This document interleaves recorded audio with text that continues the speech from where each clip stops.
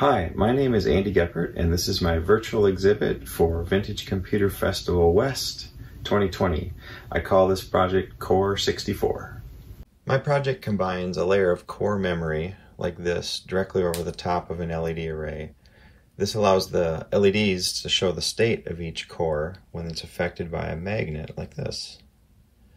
I designed it in the form factor of an electronic badge so that it's portable and encourages interaction.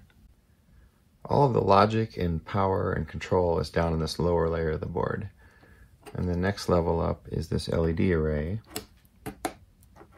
And then over the top of that, the core array is placed.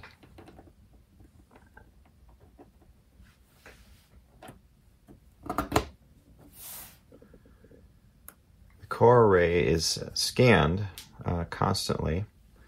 And if there's a change in state that isn't expected, or a bit fails to flip when it's supposed to, the logic knows that there's a magnetic interaction nearby. So if I go, I'll explain why this is slow in a moment. If I go here, you can see the interaction, the magnet sweeping across. The way this works is when a magnet is held close to the core, the magnet prevents the core from changing state, and the firmware recognizes that and then lights up the LED. The board here on the left in green is the first prototype that I did, and it was a single board. You can see everything's taped on the back, and it uses a teensy LC. You can also see where some things needed to be fixed.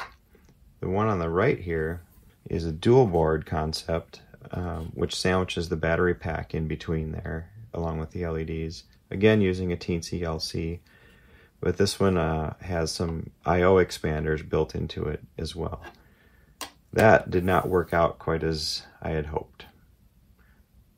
Before I go into more detail on these prototypes, I'm going to jump back to the beginning of the project to share how I got to this point. I've long been intrigued by exhibits of core memory, especially the ones at the Computer History Museum in Mountain View, California. I wanted to work with the core memory myself, so I started looking around for a kit to build so I could experiment with it. Initially, all I found was Ben North and Oliver Nash's Arduino Shield project, but it was not available for sale. About a year later, I found UC's Core Memory Shield kit on Tindy, and I ordered it immediately. I put that kit together and had some fun experimenting with it. Beyond that, core memory is just nice to look at because the arrangement of the wires and cores has an artistic appeal on its own. Not to mention that this is an essential part of the Apollo technology that took humans to the moon in the 60s. But I wanted to go further with the shield and make it actually do something. Since each core represents a single bit, I thought it would be interesting to visualize the state of each core with an LED, and that led to my first proof of concept. I put together this proof of concept using a serial link between UC's 4x8 core array and a Rainbow Arduino LED array. It worked and was surprisingly fun to use. I effectively stumbled on a low-res touchscreen overlay. The next step was to integrate the cores over the LEDs. The closest match I could find was a 4x8 NeoPixel matrix. It didn't line up perfectly with the cores, so I made an adapter to direct the light to line up directly behind each core. I shared this proof of concept through a contest on Element 14 and in person with other like-minded folks at Maker Faire Bay Area 2019 and on Hackaday. I even had a basic game of snake running. The response was always enthusiastic, and I could see people having a lot of fun with it when they used it.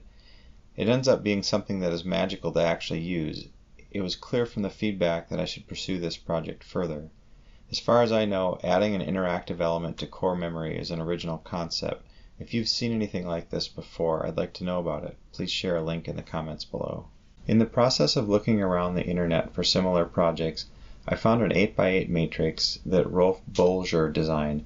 When I saw his project, it was clear I needed to expand my project for a larger interactive surface, and 64 bits seemed like a great number to use for a Commodore fan.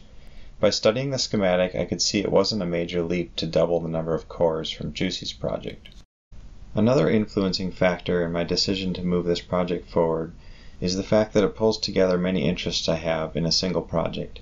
I've always been captivated by magnetism, electronics, designing and building, and in recent years, vintage computers. so uncovering a way to stir these interests together in a single project was a powerful motivator for me. The first formal prototype is this single board design in the classic green solder mask. This was also my first complete circuit board design project from concept to prototype. I used KiCad in a great tutorial series by Sean Heimel and DigiKey. This prototype runs smoothly with all 20 of the matrix drive transistors directly connected to the teensy LC I/O pins.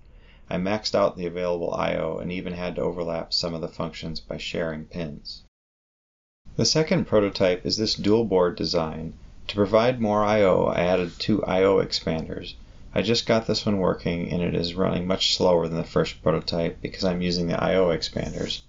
Although I see some room for optimization, I think I'll steer away from the I/O expanders and go back to the direct I/O because it's about 100 times faster. You can follow the prototype progress on hackaday.io. I intend to make this project available in the form of a badge kit on Tindy. The lower logic board will be fully assembled with the surface mount components. The upper core board is the kit part of the project. The purchaser of this kit will be able to weave their own core matrix. You also have the option to create your own core driver logic and experiment as much as you'd like. There are a lot of directions you can go with just the base hardware, and I'm also including provisions for easy expansion and add-ons in the future. Thanks for hanging with me in this virtual exhibit. I'd really like to get your feedback and gauge the level of interest in this project. Please head over to core64.machineideas.com and fill out the simple survey form there. I hope to see you at a future VCF, and thanks for watching.